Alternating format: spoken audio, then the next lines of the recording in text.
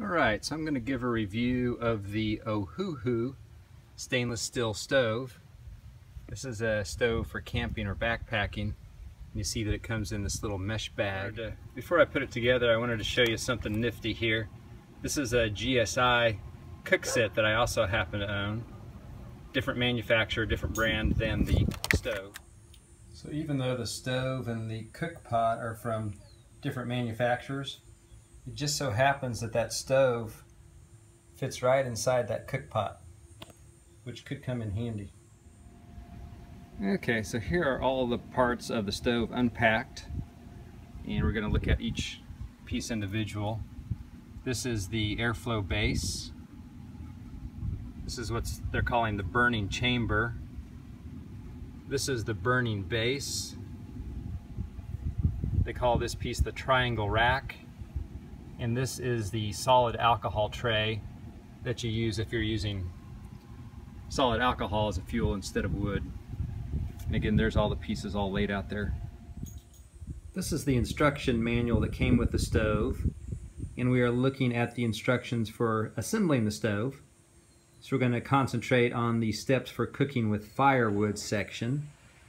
The first one says, put the airflow base on the ground with burning chamber on. Number 2, put the burning base in the middle. Number 3, fill with dry firewood. Do not higher than the top airflow hole in case of black smoke. Number 4, put the triangle rack on top. And number 5, fire the wood and it is ready for cooking. So maybe a little something lost in translation, but I think I understand what they mean.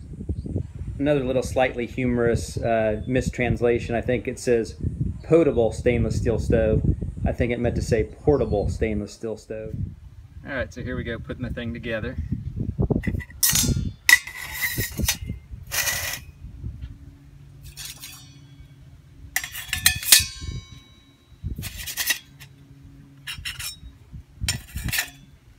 Okay, pretty easy, right? Let's go gather some firewood.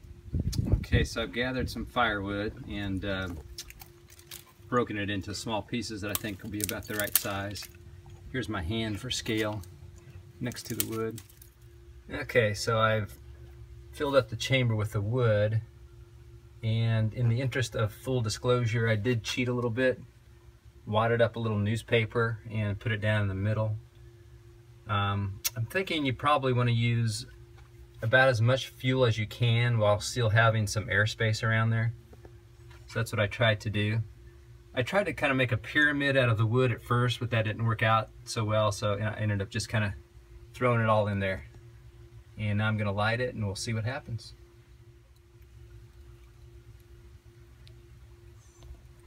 So I just lit that newspaper at the bottom. It's just starting to burn now. Alright, so I'm a couple minutes into the process here, and I see I'm getting some good flame now. Less smoke, still a little bit of smoke. And I've been kind of gradually feeding more fuel into the chamber there. Okay, so we're making some great progress here with the fire. You can see no flame, no smoke, but it is hot, just coals. So this is the cook pot that I showed you earlier, and I've measured out a liter of water and put it in there, and we're going to time and see how long it takes to make that water boil. So here is the pot on the stove, and we are going to start the timer right now. Well, I was encouraged early on, but we're about 15 minutes into it now, and the water's not anywhere near close to boiling. I stick my finger right in there. It's warm. It's like bathtub warm, but it's still got a long ways to boil. I've been adding fuel. I look in there and I can see the fuel's burned down, so I've been adding more twigs as time goes by. It almost seems like there's just not enough fuel to generate enough heat to boil that water. But I'm going to keep at it and let you know. Alright, so we're almost 30 minutes into this. And I'm starting to get a little discouraged. If I was hungry, you know, this would not be a good thing. The water, almost too hot to put your finger in now.